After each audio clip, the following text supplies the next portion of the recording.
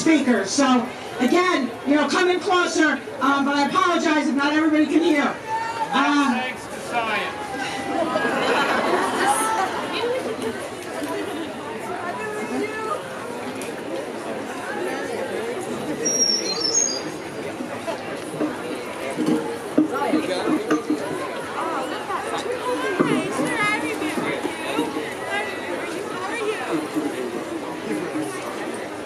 Okay, let's try that.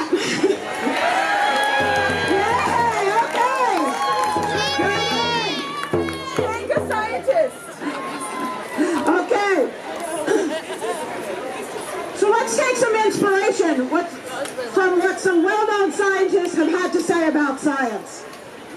By denying scientific principles, one may maintain any paradox. Galileo Galilei.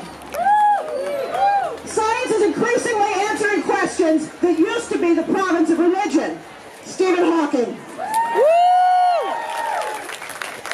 Nothing in life is to be feared, it is only to be understood. Now is the time to understand more, so that we may fear less. Marie Curie. A scientific truth does not triumph by its opponents, by convincing its opponents and making them see the light, but rather because its opponents eventually die, and a new generation grows up that is familiar with it. Max Planck. Science literacy is the artery through which the solutions of tomorrow's problems flow. Neil deGrasse Tyson. Those who dwell as scientists or laymen among the beauties and mysteries of the earth are never alone or weary of life. Rachel Carson. It is the public that is being asked to assume the risk. The public must decide whether it wishes to continue on the present road, and it can only do so when in power is politics. We are linked, and if we didn't have scientists who stepped into the political arena, we wouldn't even have this field of study today known as public health. Public health informing policy making in our state, in our nation.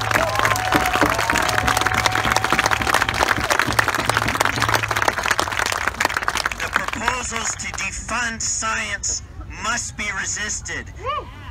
They're trying to defund the EPA, the National Institutes for Health, NOAA, the Centers for Disease Control. This is an outright attack on science, on knowledge, on factual-based policy-making and decision-making. We are here today, we stand and we march to push back and establish science as the norm.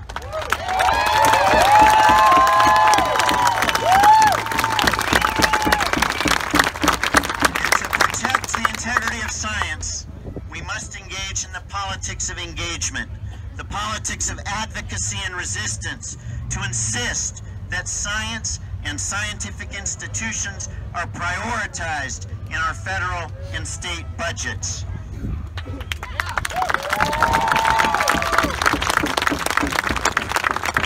At both rallies I've attended today, speakers have recited the names of many historic and present-day scientists. And what's been really great is there's not been a whole lot of overlap in the list. Everybody's list has had different scientists. I'm going to read the names of some will be repeats, but we march today in the legacy and honor of some of these scientists, including Archimedes, Zheng Heng from China, who was born in the 1st century AD and is attributed with being one of the early great astronomers.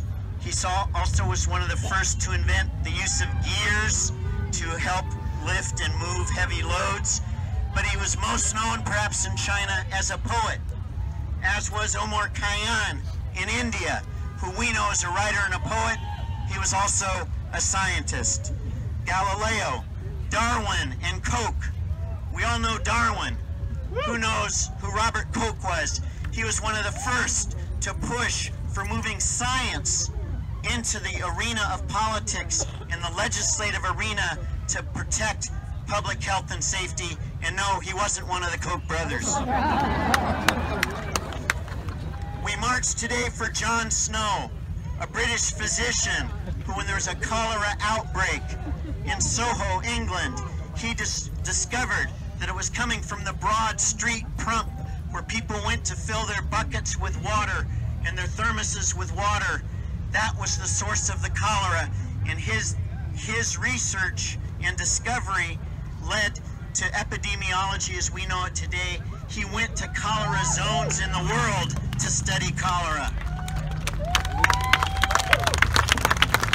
We honor women scientists. We honor women scientists like Rachel Carson, like Lisa Meitner, like Rosalind Franklin. And many of these women were eclipsed by male counterparts, co-researchers. Lisa Meitner, who was one of the early scientists to discover nuclear fission, it was her co-researcher who won the Nobel Peace Prize, Nobel Prize for Science, not the woman co-researcher. But her legacy lives with everybody who marches today, as does that of Marie Curie,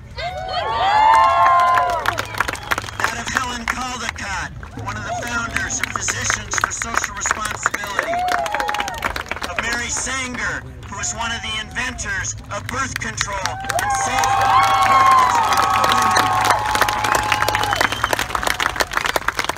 We also honor and march in the memory of George Washington Carver, who overcame tremendous obstacles as the son of slaves who grew up in slavery to become one of the most contributing scientists to agriculture this nation has ever known.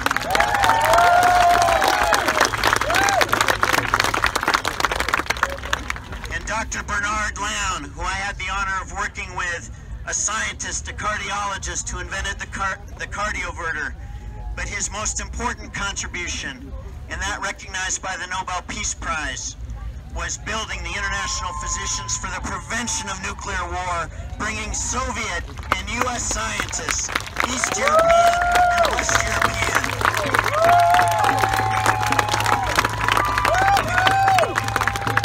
Palestinian and Israeli, Chinese and Korean, North and South, Taiwanese, Latin Americans, Africans, to a common table of awareness that where there's no scientific medical response to the threat of nuclear war, the only ethical commitment of a physician and of health workers and of society is to work for prevention. And that was the credo of the organization that was recognized by the Nobel Peace Committee, Dr. Bernard Lown, who used science to mobilize in the face of the threat of nuclear war, a threat that is not gone, a threat that comes closer to us today.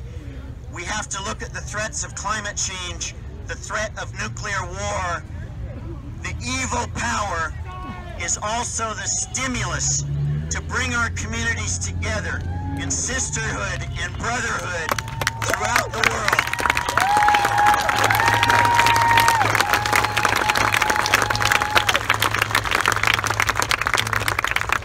So let us raise our voices with confidence and resolve as we demonstrate to Earth that Mother Earth is indeed strong and adaptive, but she is fragile and vulnerable at the same time.